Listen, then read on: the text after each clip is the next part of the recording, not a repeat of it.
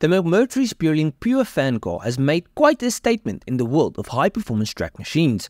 With its remarkable specifications, innovative fan-operated downforce technology, and impressive track records, it has garnered the attention and admiration from enthusiasts and wealthy track day racers.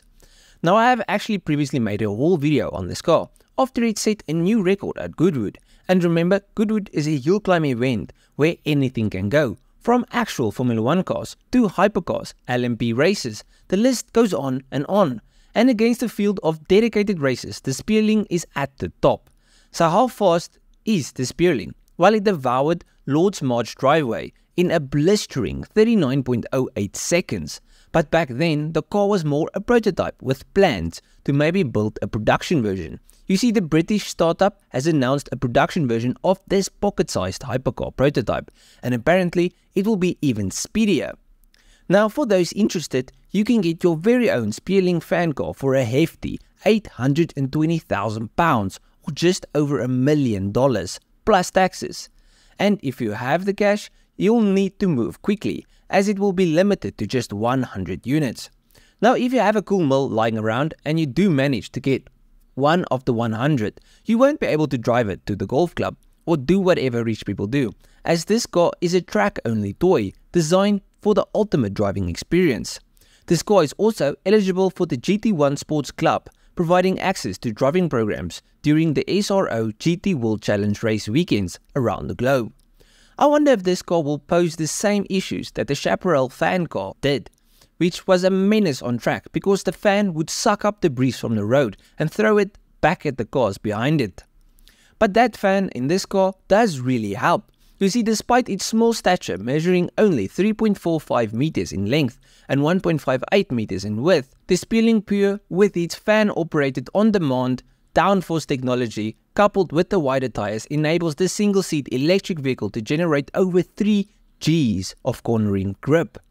While this may be half of what Formula 1 drivers experience, it will still put tremendous strain on the driver's neck muscles during high-speed maneuvers.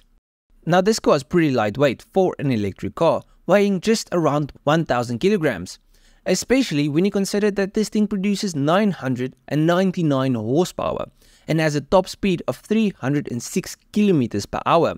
The car has a 60 kWh battery capable of lasting around 10 laps at record pace on Silverstone's national circuit. This track monster delivers unmatched performance, and a quick 20-minute recharge time further ensures minimal downtime between sessions.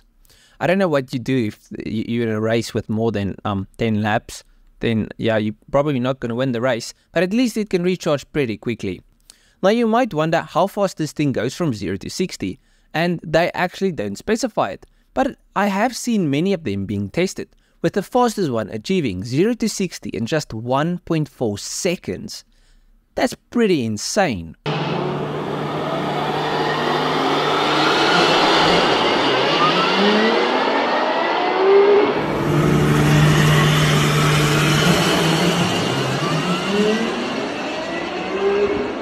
Surprisingly, even though this car is tiny, the Speirling Pure offers impressive adjustability to accommodate drivers of varying sizes. The steering wheel and pedals can be customized to fit drivers up to 6'7" or 2 meters tall and weighing up to 150 kilograms or 330 pounds. This ensures that a wide range of enthusiasts can enjoy the exhilarating experience behind the wheel. For millionaire track day enthusiasts, the question of choosing the Speirling Pure over a more traditional track-only supercar arises. With its cutting-edge fan technology, exhilarating acceleration, and limited production, the Speirling Pure offers a unique and exclusive track experience.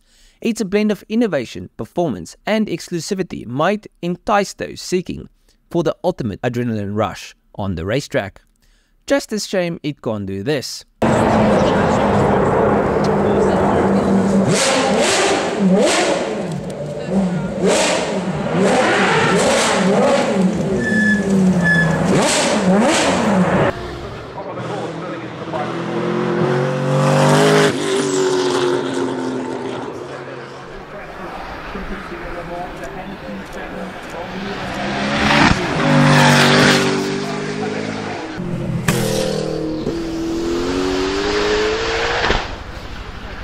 But yeah, let me know down below what you thought of this video and this car.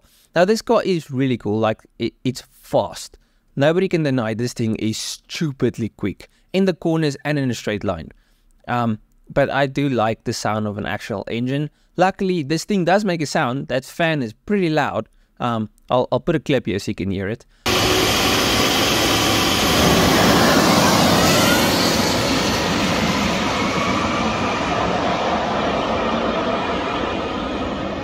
But it's still not the same as a proper V8 or a screaming V12 or yeah. But let me know down below what you thought of the video and the car, and if you agree with me, and if you liked it, you'll probably like all of the other stuff. So just go through my channel, see if there's something else you like. I'll check you guys in the next one. Cheers, eh?